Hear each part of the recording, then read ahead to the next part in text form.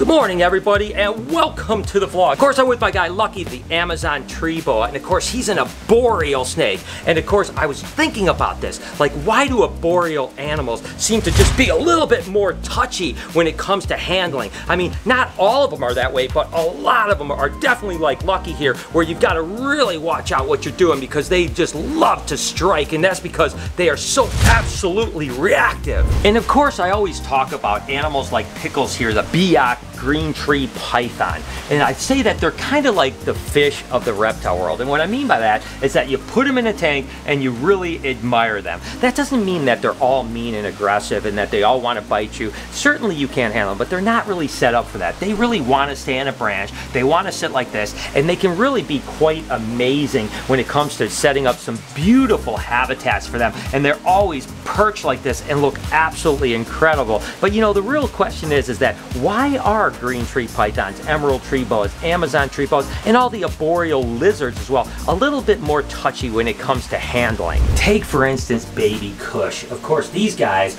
are known as tree dragons in Indonesia. They're an arboreal lizard. Let's just kind of take a second and think about why would a crocodile monitor or an emerald tree boa or an Amazon tree boa be a little bit more kind of touchy when it comes to this? And really what it is that they're more reactive, right? Because you got to remember, when baby kush is up in a tree here and a bird comes by or something that is prey comes by, he's got to react immediately, right? He can't think about it. He can't go like, okay, so what's the deal? What is this? I'm going to slowly, methodically go about it. They've got to pounce on every opportunity because that opportunity may not come back very often. And you can see he's completely looking at me and he's reactive right now. And if I got very close, he would absolutely react towards me. Now that doesn't mean that you can't tame arboreal animals. Certainly baby kush is a little touchy, but we're gonna get him. I promise you, in the next 6 or 8 months, we'll be able to handle baby kush and touch him and all that type of stuff, and he's gonna be completely fine. But you have to understand that arboreal animals react, then they think. They don't think and then they react, and that's oftentimes why they can be a little bit more touchy. Whereas you certainly see the difference when it comes to the kind of more ground-dwelling animals like Elvis. You know, quite frankly, the croc monitor and the water monitor may have the same intelligence, or at least both very highly intelligent. The difference is that baby kush, the croc monitor, is very reactive, right? Whereas Elvis, you can see he's very thoughtful, right? He's looking around, he's thinking things out. He's not like in a position where he's like, I'm going to attack or I'm going to do something quick. It's more like I'm going to methodically think things through, and then after I methodically think things through, I'm going to make decisions. And in this case, his decision is just to kind of sit here, you know, smell around, think about things before he comes out, and then eventually he'll come out and hang out with us and stuff like that. But again, baby kush, different. If I was to go like that with baby kush, immediately it would lunge at me because it's a arboreal animal, and again, by nature, it only has a split second to make a decision of either getting food or not getting food. Whereas the majority of Elvis's food in the wild, he's really going to scavenge. You know, sometimes it'll be a fish, sometimes it'll be a dead animal that it finds, sometimes it will chase some stuff down, but the fact is it doesn't have to be quite as reactive, right? But nonetheless, both are absolutely incredible animals. There's just two extremely different experiences when it comes to arboreal animals and ground-dwelling animals. Remember those little baby mangroves that we hatched out about 2 months ago? Well, they're doing absolutely incredible. And again, when they're hatched, they're kind of more of a brownish look, not quite as black, right? Well, these guys have now blackened up and that yellow is just coming through really, really beautifully, and they're doing really well. You know, the first couple years we hatched these guys out, we struggled getting them to eat and to really do well and thrive. Now they are just crushing it. We've kind of finally sorted out how to do it. Every single baby's eating like crazy, doing well, absolutely amazing. It's definitely a great like entry-level venomous snake, right? These are rear-fanged, they're mildly venomous. They do bite, I'm not gonna lie to you, oftentimes, so you have to be a little bit careful, but they have to really chew on you to envenomate you. And most people, myself included, that have been envenomated twice now by these guys really have very small reactions. I had some kind of puffiness, you know, stuff like that. Nothing too much, you know, lightheadedness, that type of stuff. But nevertheless, it's really cool that we've hatched a bunch of these, and we actually have 5 or 6 eggs that are due to hatch here in the next 2 weeks or so. I think we have 20-something mangroves now, and we just keep them all every time we hatch them for some reason. So eventually I'll probably have to start selling them because I'm going to have a really big group of mangroves, but they're just absolutely wonderful snakes, and I love them so much. It's hard for me to want to get rid of them. So maybe after this year, next year, if I produce more, we'll finally have them for sale, I guess. But nevertheless, definitely loving these guys. Another really cool entry-level kind of rear-fanged venomous snake is, of course, the false water cobra. And I just got to find out where it is. And here this little monkey is. I'll be honest, when I first take it out, it does do kind of spins around, gets all, oh, it just bit me. Oh, it got me. That's okay. It just got me. But again, these guys are rear fang, and they're just a little crazy when they're just coming out. For whatever reason, he gets a little bit wily.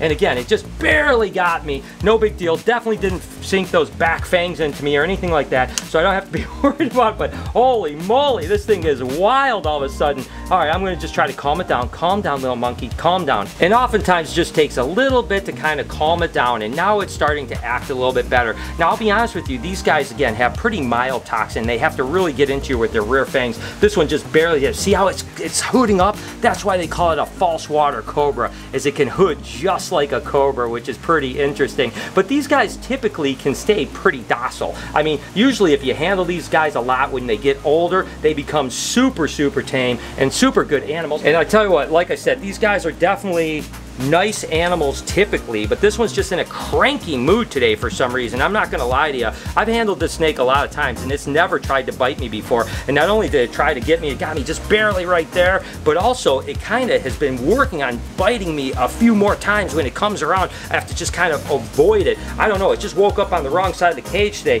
But normally a very cool entry-level venomous snake, because usually you can handle these guys almost like a corn snake. And listen, it's just having a bad day. It's okay. I'll spend a little more time handling it, and you can see it's already starting to calm down. It's already starting to get good. These guys get pretty big. They can literally get, you know, 6-7 foot long. So it's pretty awesome animal. And you can see where it just got me right here, but it didn't look like it sunk its rear fangs in. It was just kind of the front fang nip, real quick, not long enough to kind of get any kind of envenomation or anything like that. So nevertheless, definitely a cool animal, but one you have to be a little careful of. Whenever you're dealing with anything that has a little toxin, you have to be a little bit more careful. But as you can see, now it's staying out good. So wow, I tell you what, that sucker, he was on fire today. But what a beautiful snake, huh? This is just a cool little genetic clutch, to be honest with you. These are double het ghost clown ball pythons right here, and then these two here are actually two little ghosts, or what they would call hypo-recessive mutation, that are het for clowns. So ghost het clowns, double het ghost clowns. Genetically, they have a cool kind of thing going on, so you could produce some really cool clown stuff in the future. But nevertheless, these guys are really awesome, the ghost ones, and I'm always happy to hatch babies. Down the road, this next generation of ghost clowns are going to be epic.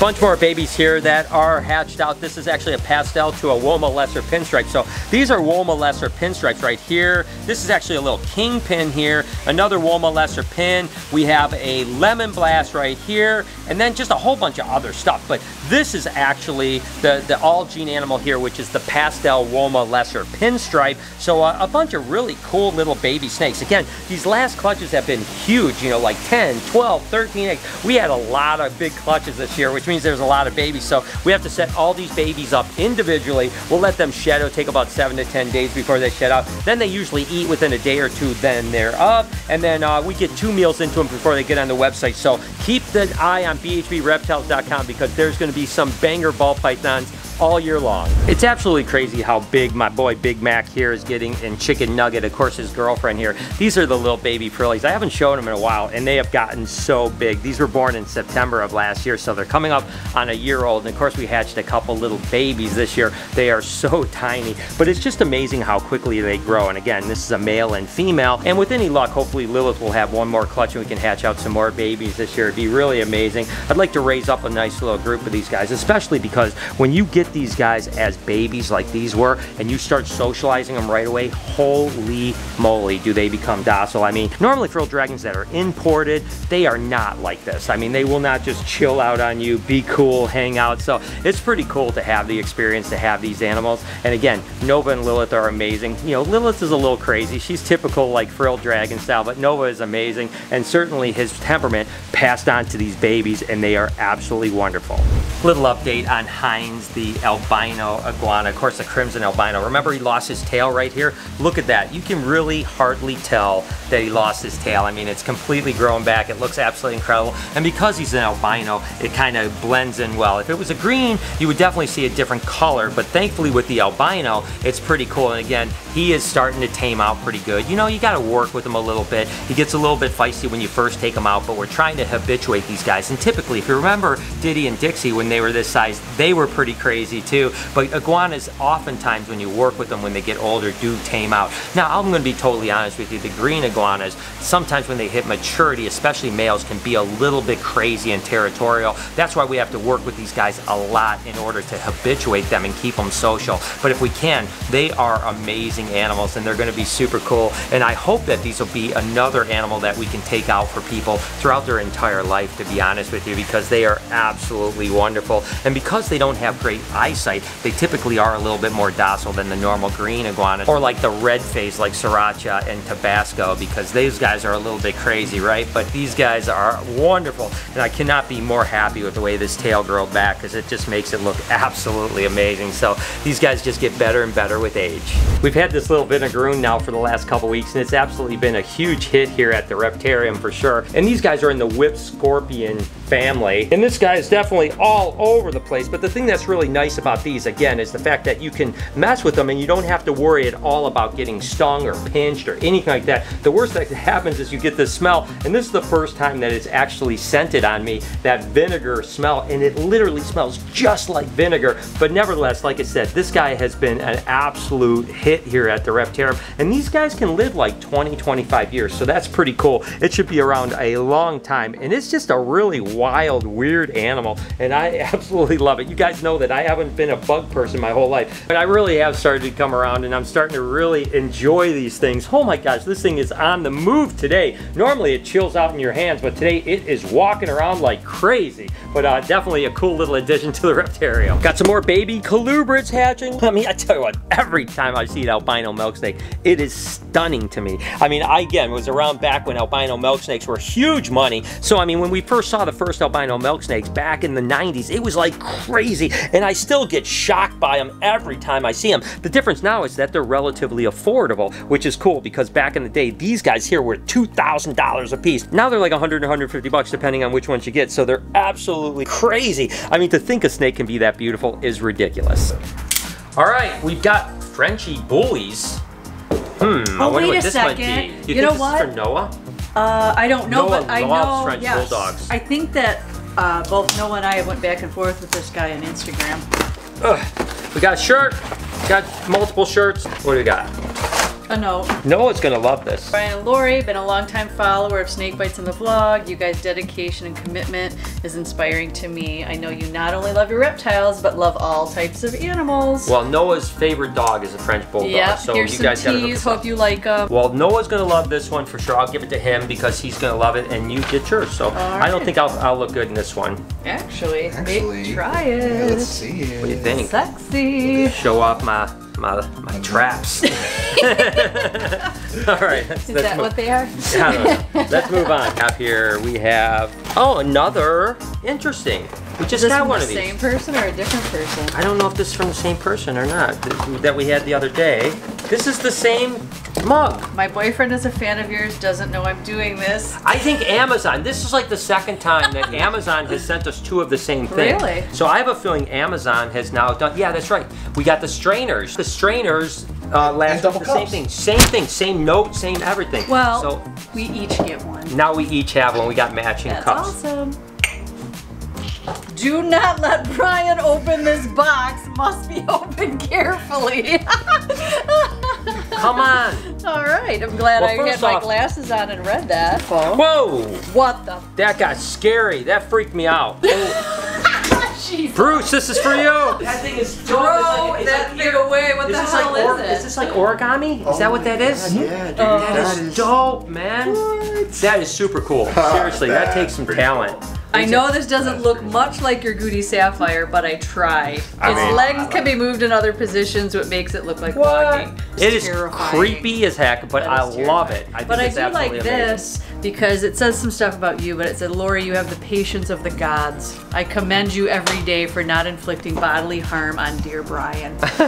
I like the dear Brian part. That's the only thing that I heard is dear Brian. Thank you guys so much. You guys ready? We still have more boxings. We'll do that in the next couple days. Thanks. Well, it was interesting. That was the first bite I've ever taken from a false water cobra. Thankfully, it was a little nip.